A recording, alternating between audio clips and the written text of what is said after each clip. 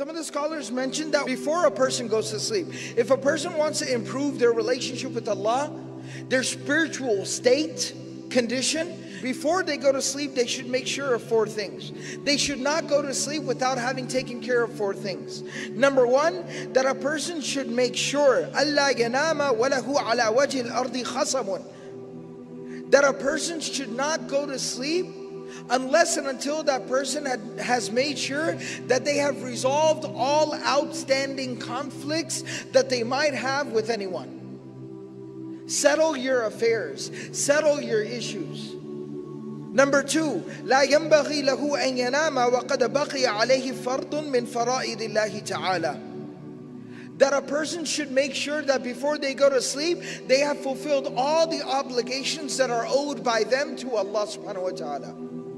If I haven't prayed my Isha, I can't go to sleep yet. I can't.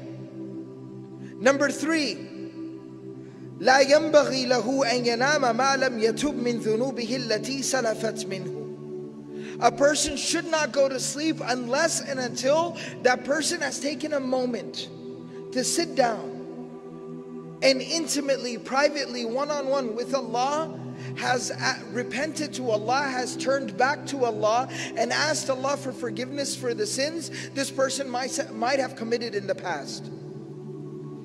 And number 4, لا ينبغي له أن ينام حتى يكتب وصية صحيحة.